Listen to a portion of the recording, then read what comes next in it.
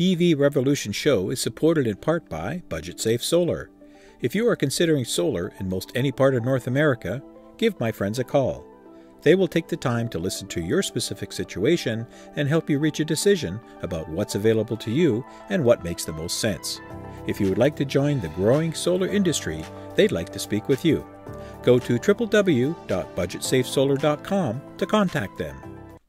All right, and welcome everybody to this special edition of the EV Revolution Show. My name is Kenneth Bokor, your host, and for those listening on the audio podcast, welcome. Thank you for taking the time to listen.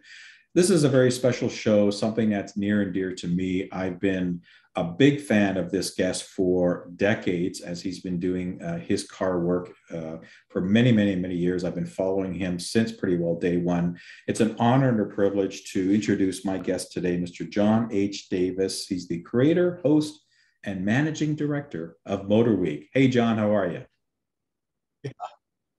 Hey, Ken, how are you? It's great to be with you. I'm excellent. You know, as we said before I press the record button, I am a little starstruck. I don't get starstruck too often. I've worked with a lot of people, but I've followed your show, and man, I'm a old car guy, probably owned personally 30 different vehicles in my life so far. So getting a lot of inspiration and knowledge from MotorWeek has been a mainstay for me. Thank you very much. And you guys do a great job. Now, for those who don't know what MotorWeek is, and you must be living under a rock if you don't, but shame on you. Exactly. There's no excuse. Exactly. MotorWeek is television's longest running and most respected automotive series. You guys debuted in 1981 under a new television genre at the time, basically, by becoming the first weekly series to offer consumer-oriented car and truck reviews, do-it-yourself care tips for cars, and the latest industry auto news. And, John, I parallel what I do in that style. I mean, that's kind of what I do on my channel is, very consumer focused and the average person kind of, Joe focused element to talking about the automobile market. And you guys have been on Maryland Public Television for the 41 years now, and you're on 92% of all PBS stations, correct? MPT is, MPT is, they are our producing company. Mm-hmm. It's not my company. Mm-hmm. I work for them. Yep. And yes, we've been on, currently we're on about 90+% of the PBS stations around the country. We're seen over the border in Canada in quite a few spots, but usually off of the US stations. Yep. We're also on the MAVTV cable network, which is a motorsports network. We've been on various commercial cable systems over the years. Of course, the younger audience, really, when you say television, they don't really relate to that. So, video, any video screen you've got, we're there either streaming through, pbs.org/MotorWeek. You go to our YouTube channel, youtube.com/MotorWeek, where we're about 3 million folks are able to tune into everything we've done for like the last 2 decades there. If you've got a screen, you can watch MotorWeek. I picked up a phrase from a friend of mine. We're on every screen, available everywhere. You just got to find us. And of course, that's what we hope you'll do. Absolutely. Right, so I'm done with the advertising. So no, I definitely wanted that advertising, and I am a YouTube subscriber as well, and watch all the episodes, and I get a kick out of some of the retro stuff as well, because I remember looking at that. Yeah, those are a lot of fun. Ben Davis, no relation to me, one of our producers, he puts the Retro Road Test and the U.S. holiday marathons where they go 24/7 over a weekend. He puts those out all together, and he goes back 41 years. We've got virtually everything digitized, so it's one of those things where we have a big following for our Retro Road Test, but it's mostly thanks to Ben.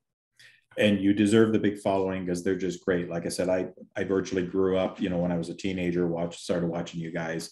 and have been for those decades. Now, for folks wondering about yourself, not only being the host for the show, but and since day one, but certainly you have a background in aerospace engineering as a graduate, and mechanical as well, as a graduate of North Carolina State, if I've got your bio correctly.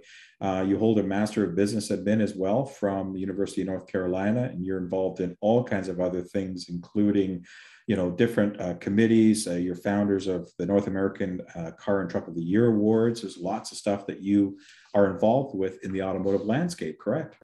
When you're old, you have a lot of stuff after your name. It's like nobody's saying that. It's doctor. Oh, come on now. Exactly. Yes, I actually one of the things I'm most proud of is being one of the founders of the North American Car and Truck and now SUV of the Year Award. Mm-hmm. However, I have to point out we modeled it after both the European Car of the Year and some of the efforts that were going on in Canada at the time. Oh, great. Excellent. Well, great to hear. So, who better than to have yourself on my show to talk about electric vehicles and the impact that they've made over these only small amount of time, years in the automotive market. I mean, one of the things I also do, John, is I do a lot of volunteer public outreach and promoting electric vehicles and basically bringing education and awareness to them. And I talk about some of the history. They were around before internal combustion vehicles were back in the 18th century. So, it's just that Ford guy, was able to develop a fast way to build ICE vehicles. And that's kind of what, how the industry started. And we went from horse and wagon to that. But, if we talk a bit about EV history, I mean, you remember the EV1, you remember some of the early stuff. What's your thoughts back then of when all that started? What were you thinking? Well, everybody thinks that the modern EV, first of all, EVs have been around since I believe the 20s. Mm-hmm. If you go to downtown Detroit, Motor City, about 2 blocks north of the main core of downtown, on a side street is an old derelict brick building. Mm-hmm. And it's got the name of the power company on the side. I think it was Detroit Edison. I know it was. Yeah. And that actually was the charging station for the original electric cars that were running around, I guess in the 20s, maybe early 30s, mm-hmm. but certainly in the 20s. And the idea is people would drive them into town, they'd plug them in there, and they'd go to work. So they've been around for a long time. You mentioned the EV1, which everybody pretty much agrees was a pioneer that GM dropped the ball on. But even before the EV1, we've got archival footage going back to when we started in 81 of various attempts to electrify vehicles, either as an aftermarket or someone doing something unusual. I remember the Dodge Caravan that had the electric powertrain that was basically an early hydrogen fuel cell. I'm not sure it really ran, but they showed it. So it really took a couple of things. It took, I think, Toyota and Honda making the basic hybrid practical to get people started in that area. Because most people really, when you talk electric cars, they include hybrids. They don't really know what a plug-in hybrid is, and then they think all electric. That started it, but I think you have to give a lot of credit to Elon Musk, because he, instead of, while everybody else, and we're talking now in the early 2000s, while everybody else looked at an electric car as maybe a cheap commuter that you could use instead of producing a lot of fumes and everything while you sit in traffic, he recognized its potential as a premium luxury vehicle. And I remember the original Tesla Roadster. We tested them twice before the sedan, the S sedan ever came along.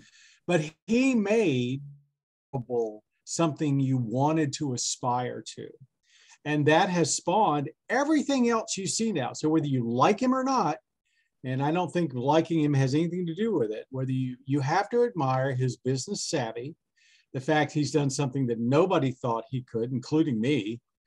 And he's made the electric car desirable and something you can charge $60, $70, $80, $100,000 for.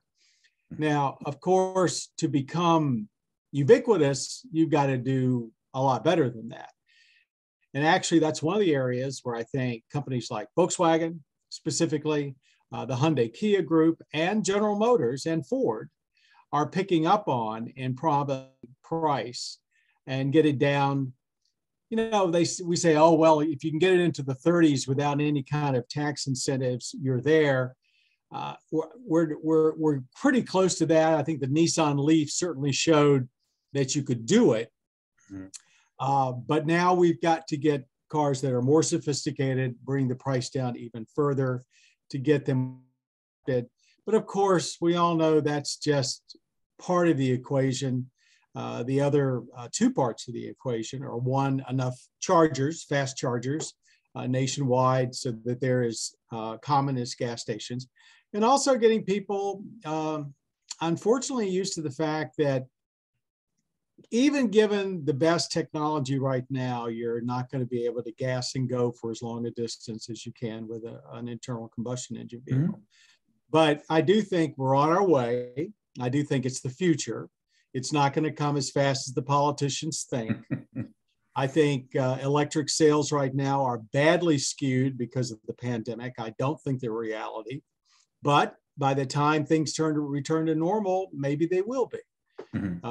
You know, we're the first 6 months of the year in the U.S., auto sales are down 18% from last year, which was dismal.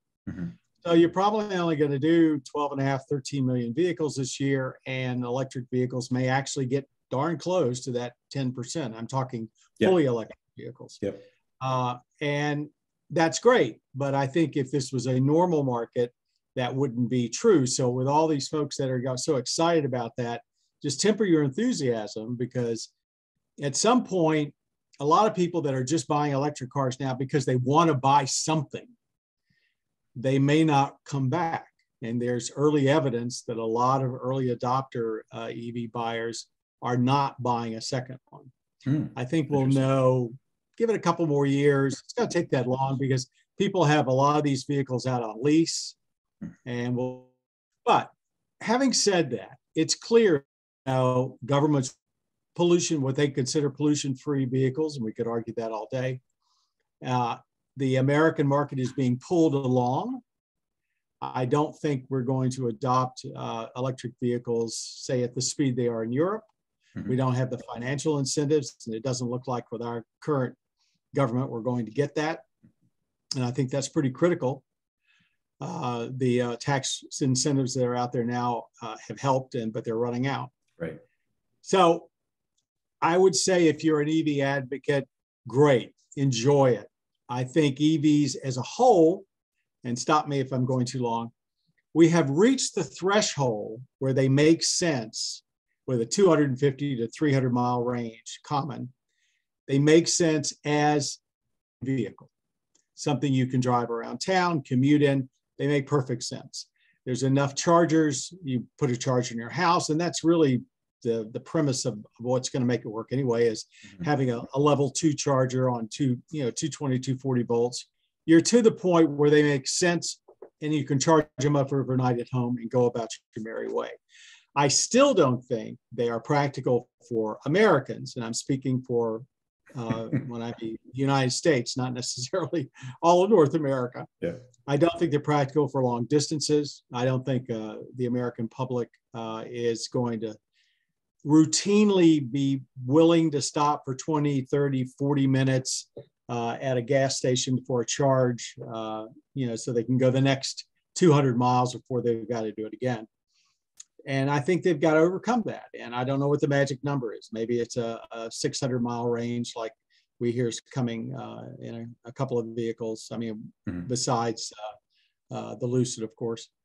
500-600 miles, I think is what you're going to have before people embrace them as a long distance vehicle.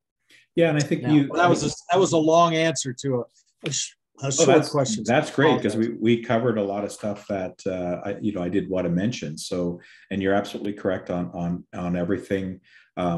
Certainly, the transition to electric vehicles is a long transition.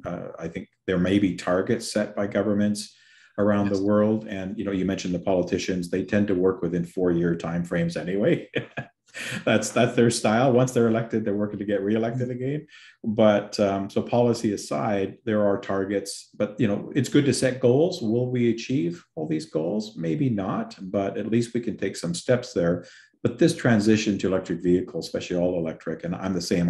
I typically try to talk more about BEVs versus plug-in hybrids. There's still some good choices there, but the hybrid vehicle itself that we know of, the traditional hybrid, I don't see as really, I think we're almost past that technology point, but people still need that. Yeah, I disagree. That. Yeah, you disagree that. Okay, that's good. We have a little disagreement. I disagree with that. Absolutely. Okay. If you want to get people into plug-in hybrids or fully electric, you got to start somewhere. Yep. I think the only automaker that's smart right now is Toyota, because most of their new vehicles are coming out either with a standard hybrid, traditional hybrid powertrain, or it's an inexpensive option. I don't think there's a single new internal combustion engine vehicle that should be brought to market right now without a traditional hybrid system, because that will get the people that are absolutely, I don't want any part of this, into these vehicles. They will understand the extra power they get, and they, of course, don't have to plug in for it. It's not taking, it's extending your fuel economy from, let's say 30 to 50.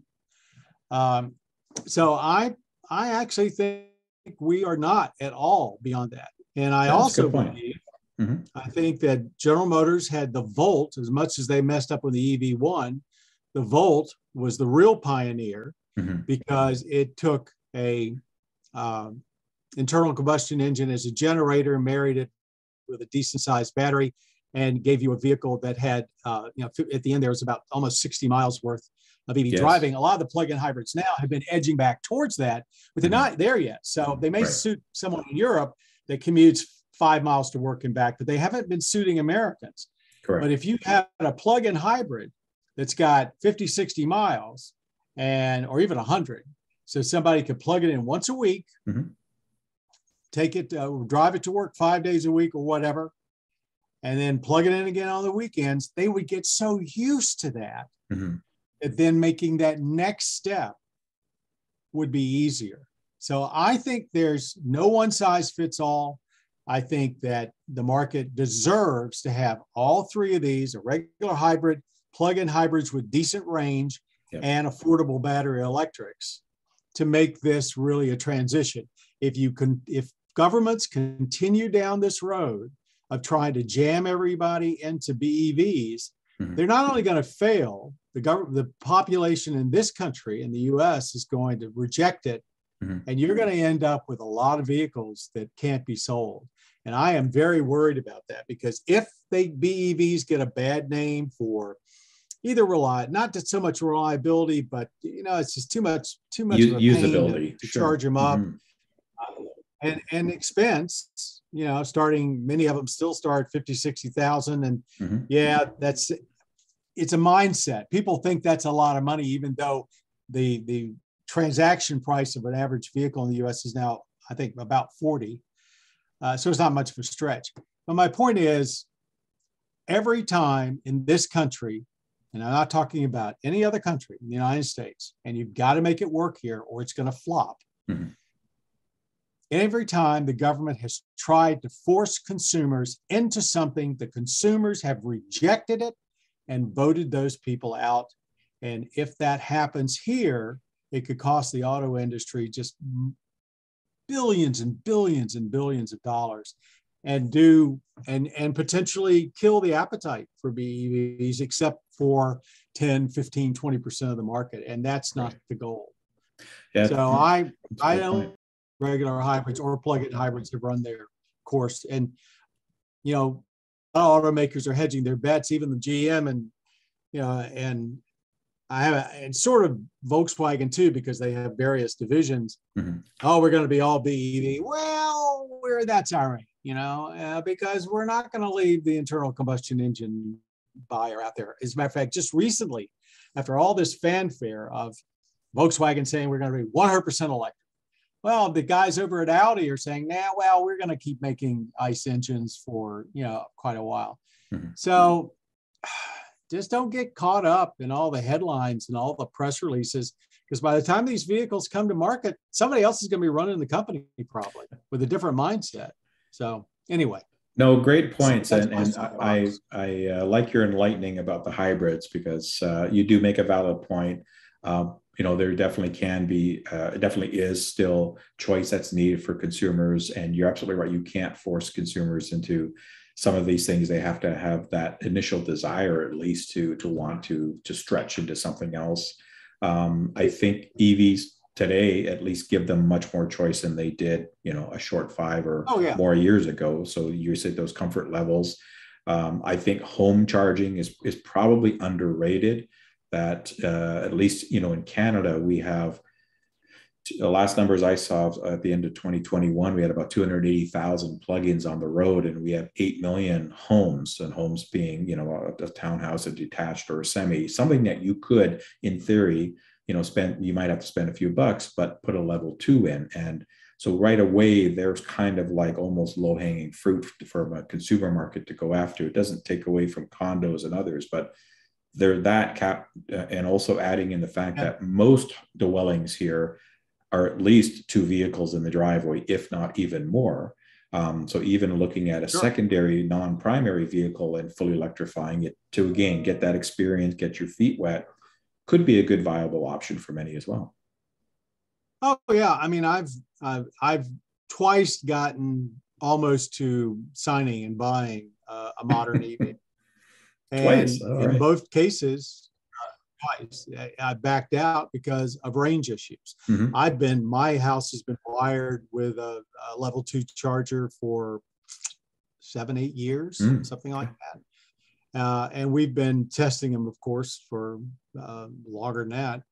But anyway, the premise in this, if you talk to EV advocates in this country, if you talk to them 5, 6, 7 years ago, their whole plan for this to work was that people would charge at home and not have to go to a gas station, not have to seek any other thing out, outside their house.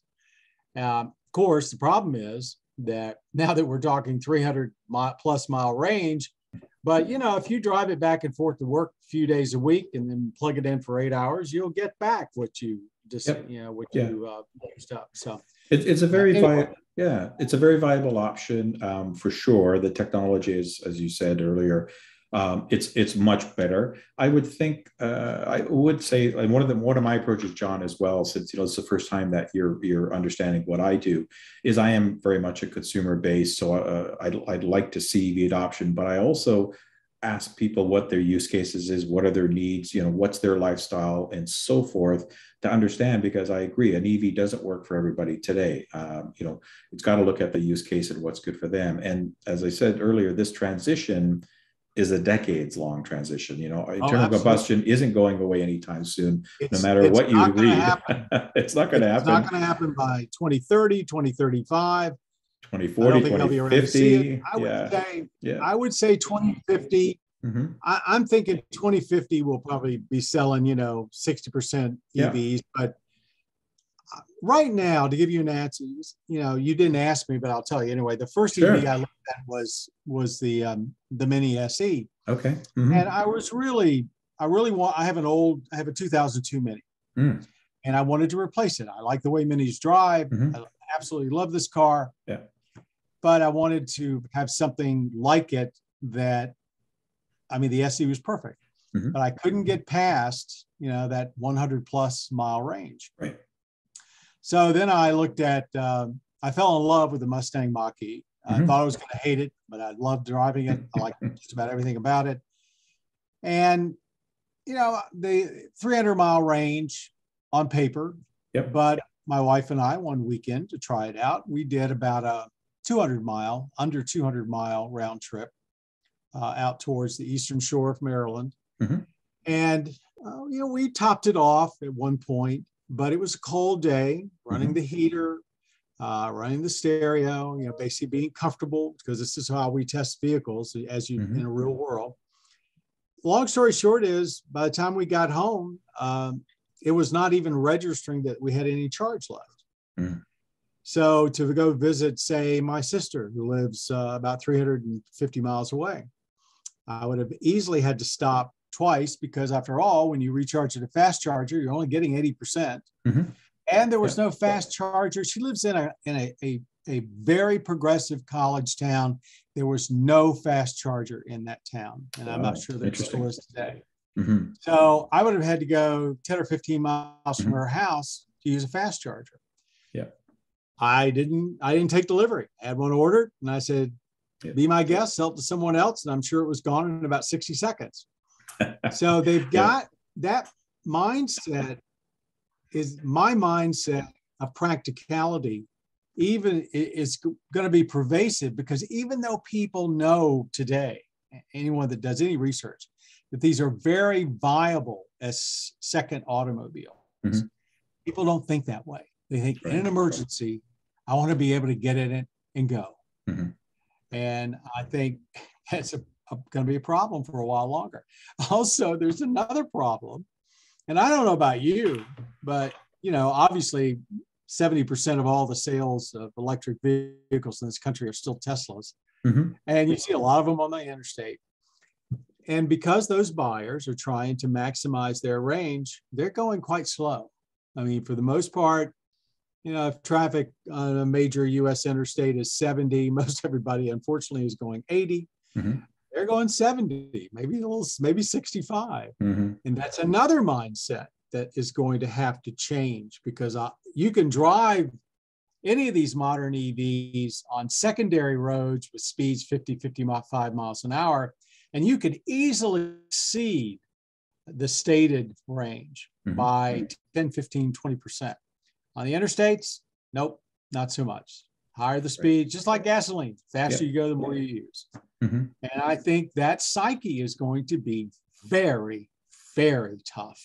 And I've spent enough time in Canada to know you have even more wide open country, heading west than we do. And mm-hmm. even though I think your law enforcement there is very strict, there are places where you can open it up. And I think that's going to deter. It's going to give Canadians a problem with accepting these too. So,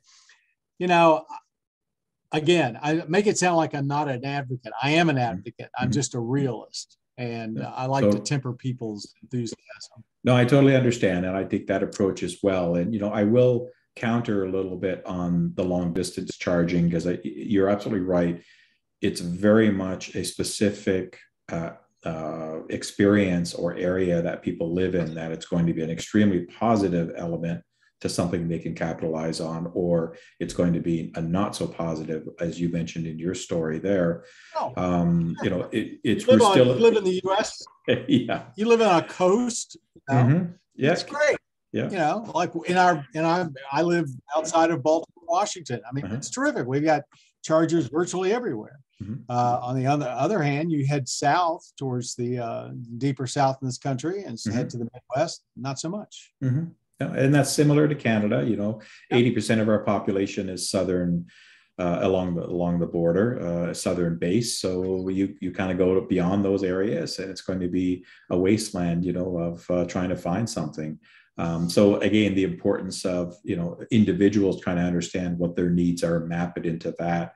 The good news is that there continues to be a charging infrastructure, funding allocated on various levels at various elements, and they continue to roll out over time. So it really is, because I talk to a lot of EV owners that wouldn't hesitate to take a road trip tomorrow, but obviously it depends where. My first vehicle was a 2018 40 kilowatt Leaf, and so I had to plan a lot more. I loved the vehicle, great vehicle. I'm in sales, so my geography is Southern Ontario, and in the wintertime, it would be tough to get around in that 40 kilowatt. I totally agree with you, and I went through that for 2 winters. I had to plan and think and stop longer than I normally would have. I can tell you, I do have a Model 3 long range, and I wouldn't hesitate to get in that vehicle and drive to Los Angeles tomorrow if I had to, because I know that there's an infrastructure along the whole way. because it's following major routes and major highway patterns. If I wanted to go to Northern Ontario, I'd have to really think that over, because that would be the total opposite experience, right? As an example. So you're absolutely right. It's not there for everybody. So it really does depend on those case circumstances.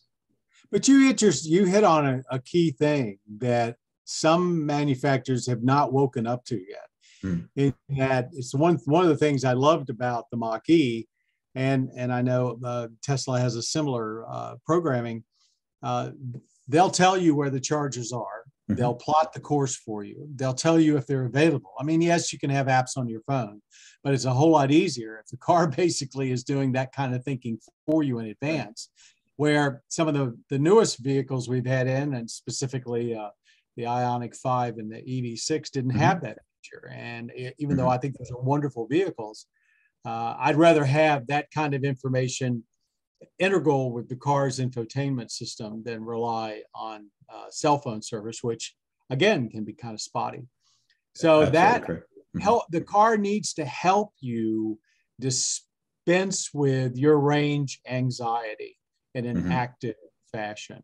And I would encourage anybody that goes in to look at an electric car, if they're going to use it for long distance travel, I mean, outside the metro area they live in, they need to be asking about what the car can do to help you plot the course and find an available charger. Excuse me.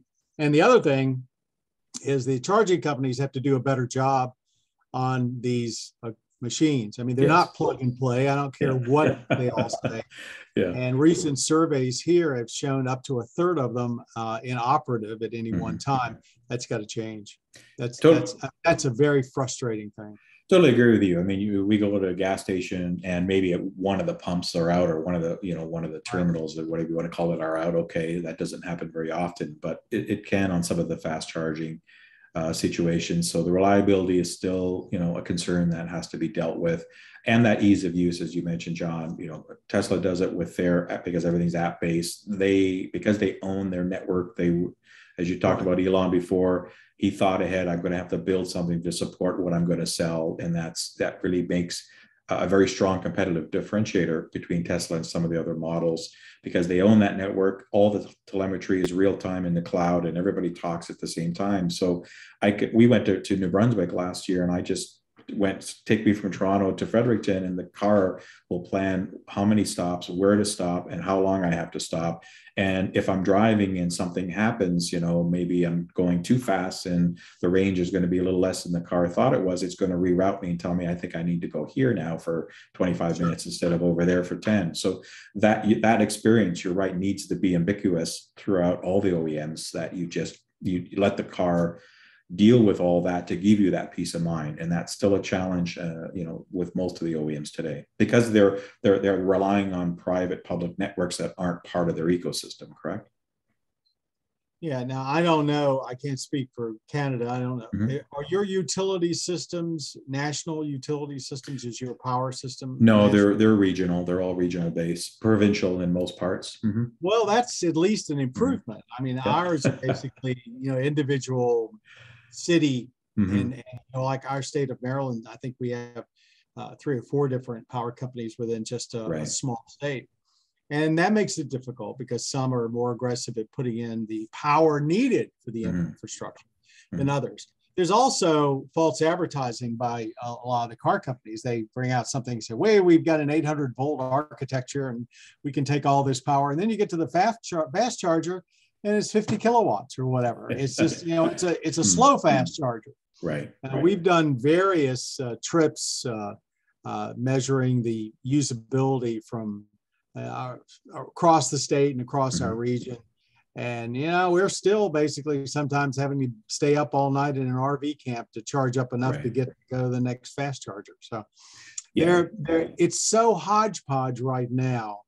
And that brings me back to my point before. I'm afraid all of this, because we didn't put you're right. Tesla built up his charging system, then made basically cars. He's still building up his charging system, where for everybody else, it's coming behind the vehicles.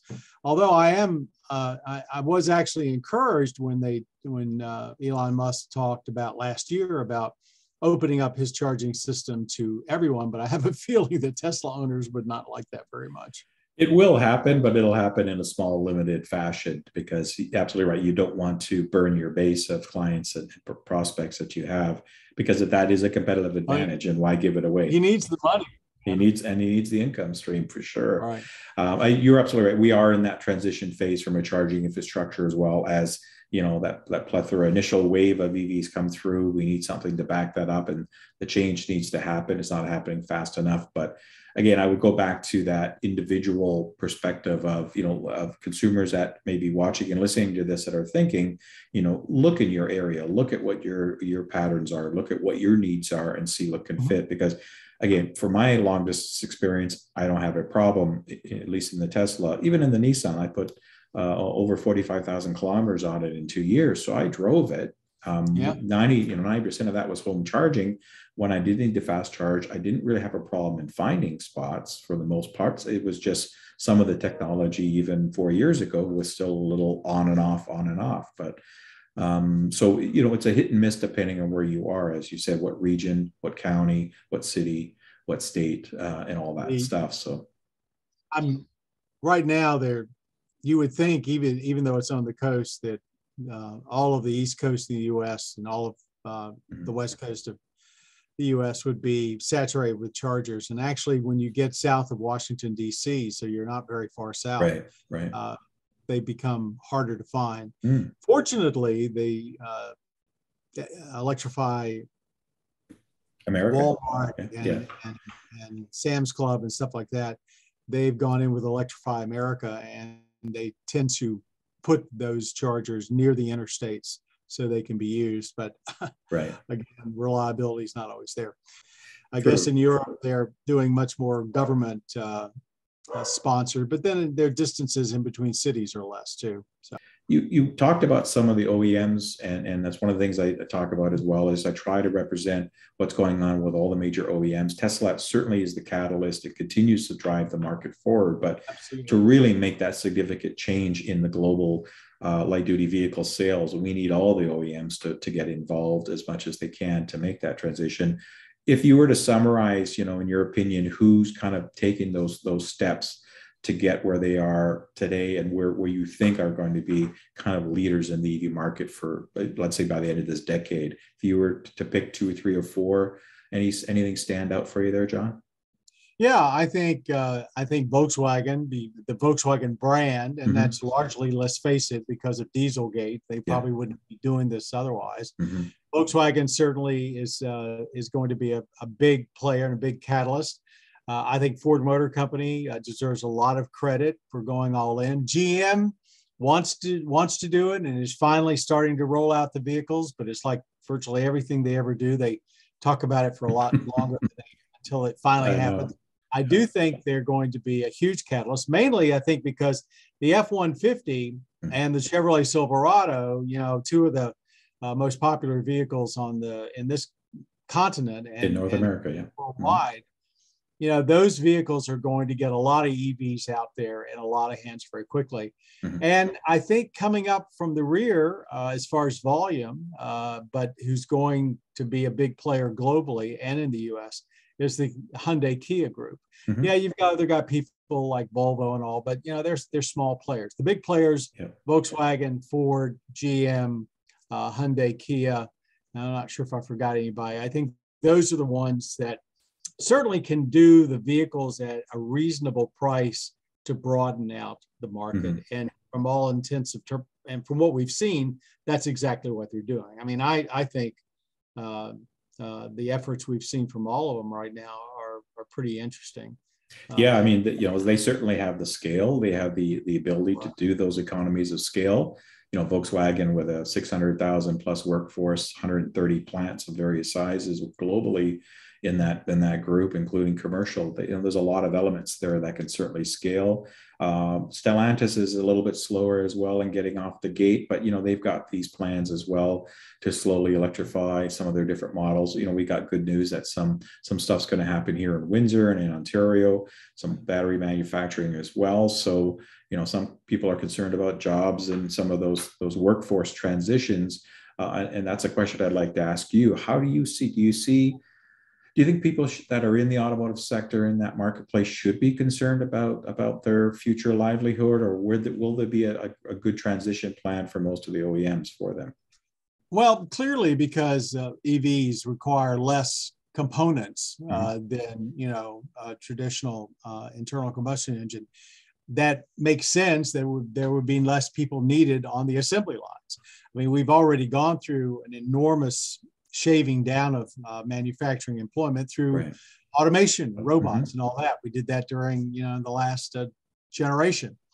So now there's going to be further. However, the OEMs are starting to take a huge interest in being their own battery suppliers, or at least having facilities to put together the battery packs.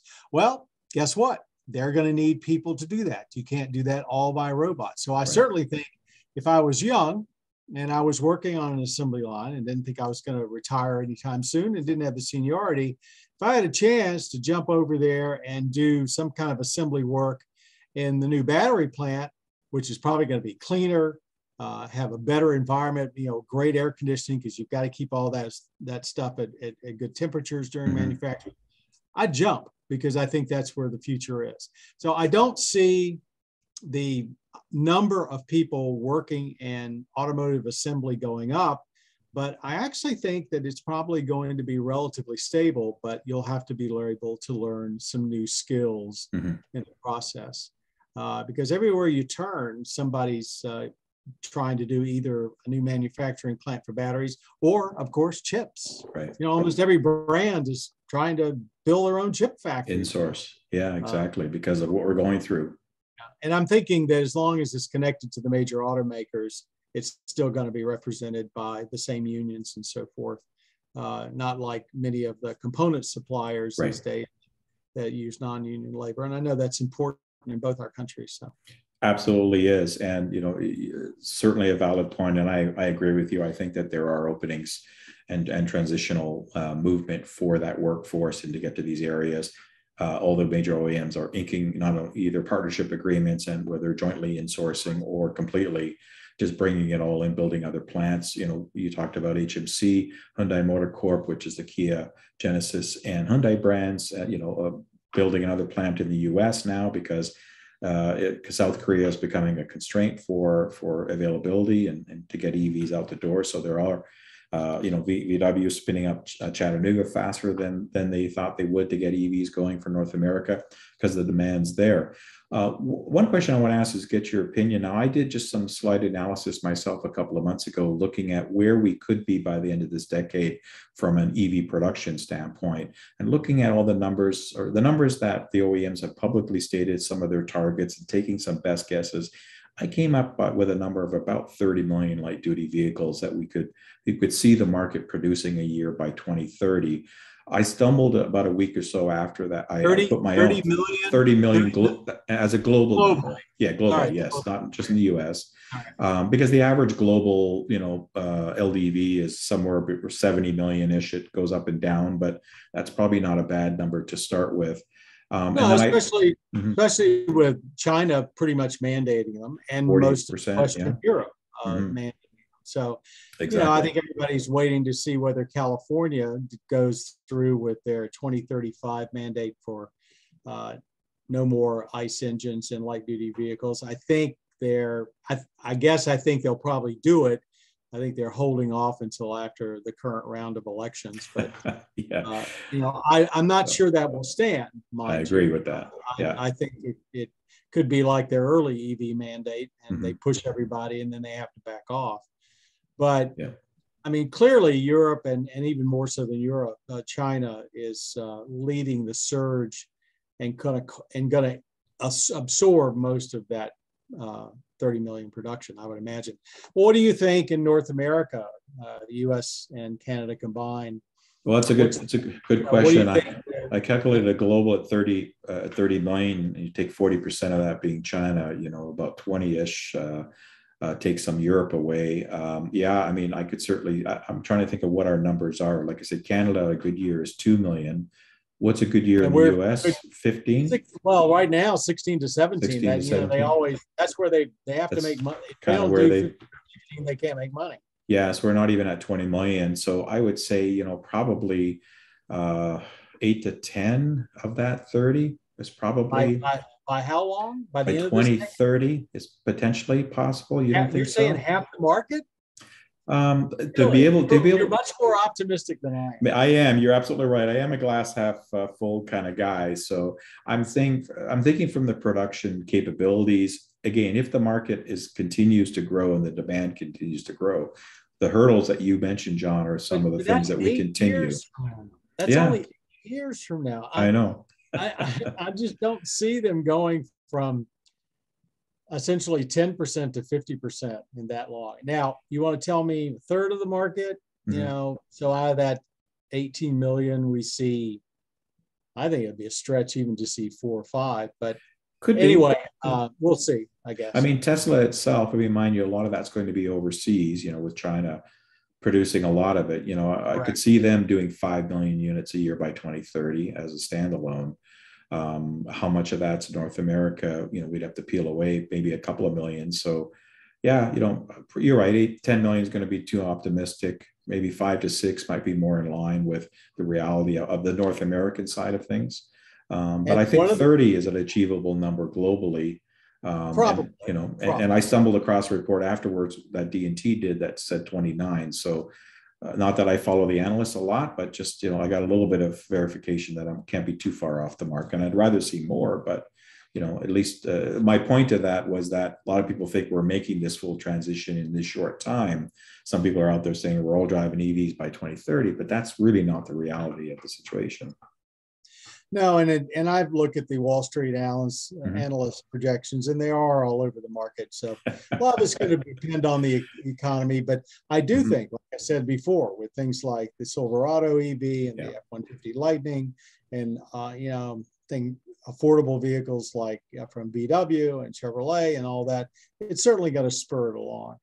Absolutely. We're seeing brands like GM now that no longer have any U.S. Tax incentives, Mhm. coming out with MSRPs that essentially reflect the price that you would have paid if you had incentives. Mhm. In other words, Mhm. they've reduced the price so that they can be competitive to Right. competitors that still offer the incentive. Right. But we'll see. Yeah, I mean, I was hoping the pricing would be even better, but with inflation and with the current economic circumstances over the last couple of years that nobody could have foreseen, obviously, because I think we've hit that sweet spot of a cost US per kilowatt hour, but it's not being reflected in cost parity yet because of these other factors, right, that continue to push OEM costs up.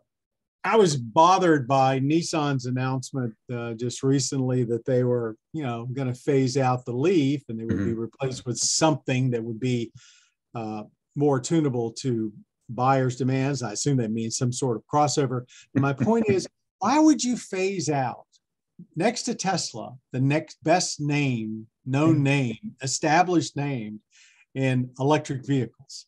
And so sometimes I scratch my head and say, do you not even have somebody in marketing that was around when the first Leaf was built? I mean, I would call it a Leaf Cross or Leaf Plus Cross. Sure. Something, slap an all-wheel drive system on it, raise the roof 6 inches, and call it a Leaf. But don't dump the name. I totally agree with you. In fact, it's funny you say that because I had a conversation with somebody from Nissan on the weekend and exactly about that, and said something very similar, that that would be a bad move if they got rid of that. We still need those entry level cars. I mean, the Nissan Leaf 40 kilowatts, the cheapest EV you could get in Canada, you can walk out the door for well under $40,000 Canadian, tax in with incentives and stuff, for a pretty capable urban commuting vehicle that's going to cost you very minimal to operate per year.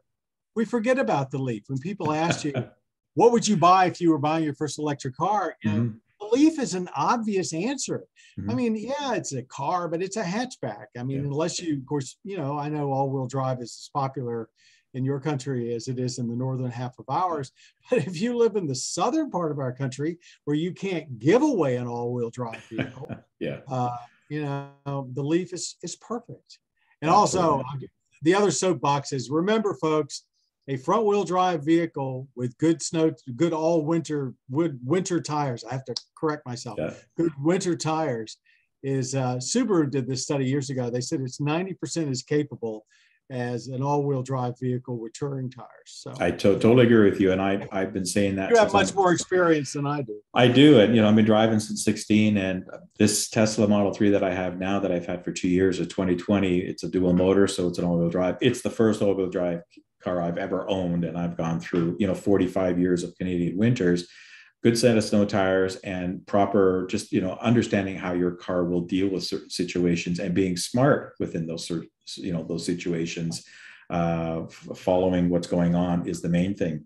Any closing comments, final thoughts, John, that you want to talk to folks about? Hopefully this episode is really a shot of realism of what's going on in the market, where we're at, where we think things are going, and that people do need to think these purchases and these desires through, in some cases more than maybe they would have on a regular ICE car. Again, me now having some experience in all electrics, I wouldn't think twice about another all electric. That's my experience.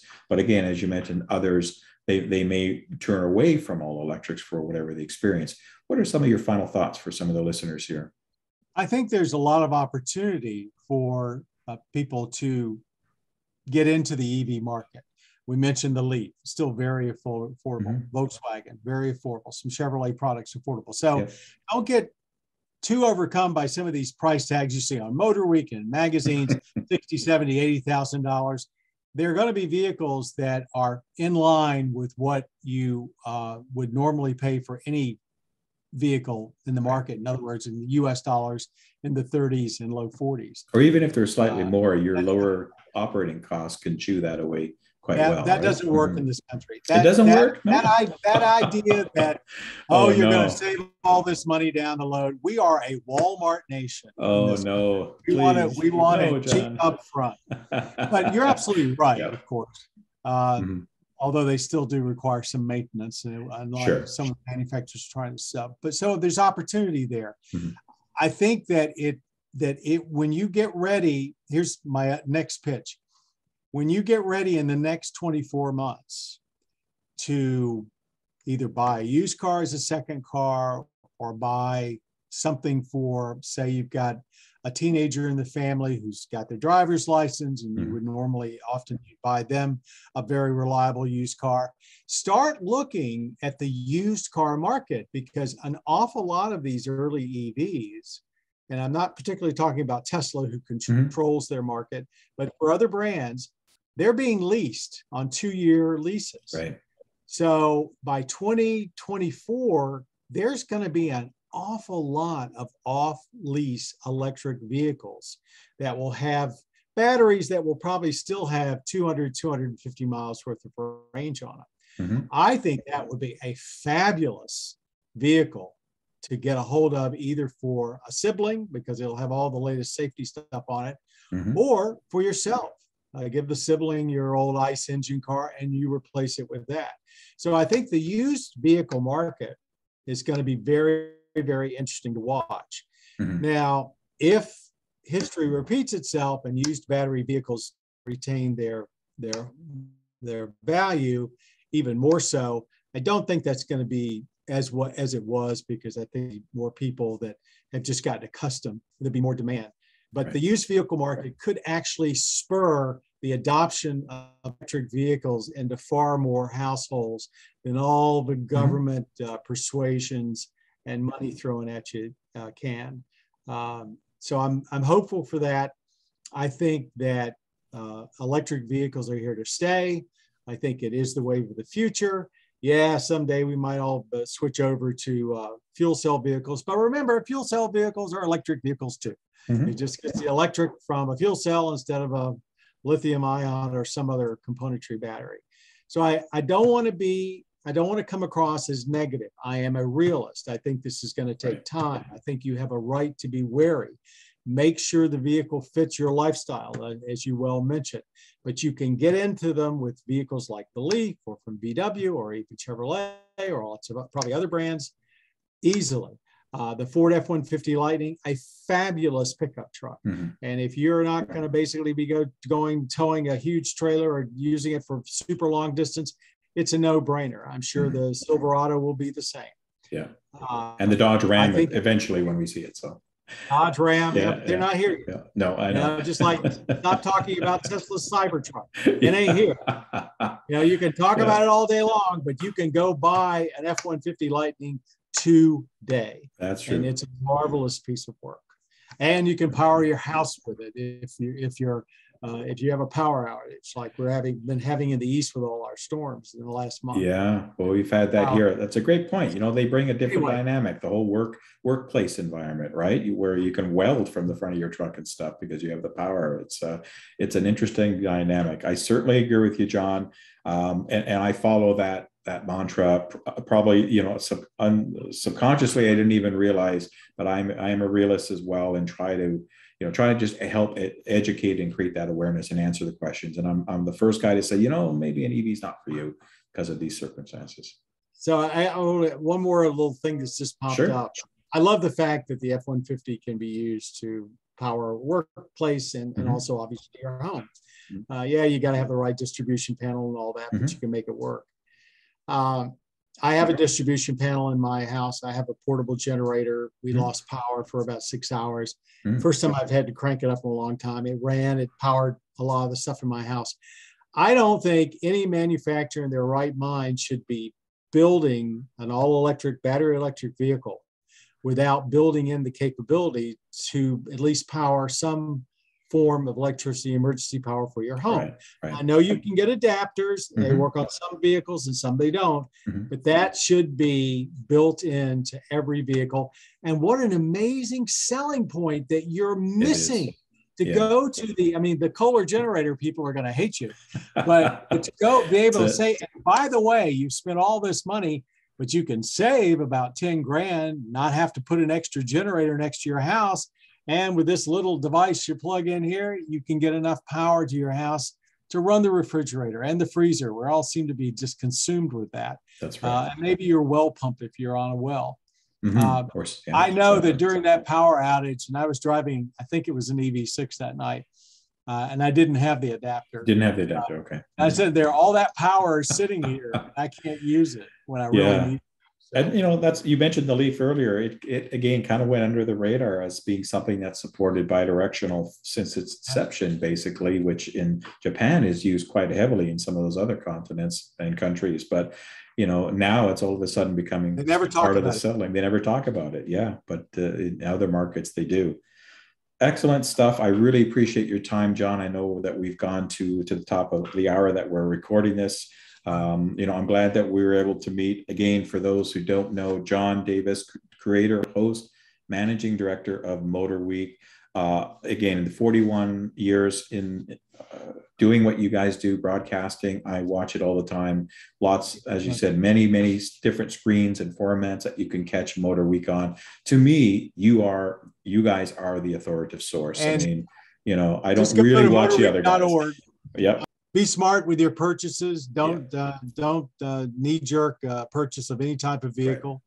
Right. But take a hard look at the newest BEVs and plug-in hybrids. If you look hard enough, I think you'll find something that might appeal to you. And I know everybody that owns them loves them. And wouldn't say everybody, but I know most of my friends that own them do love them.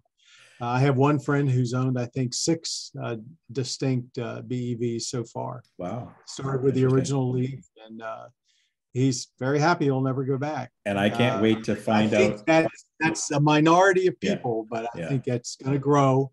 And I think the world will be a better place for it.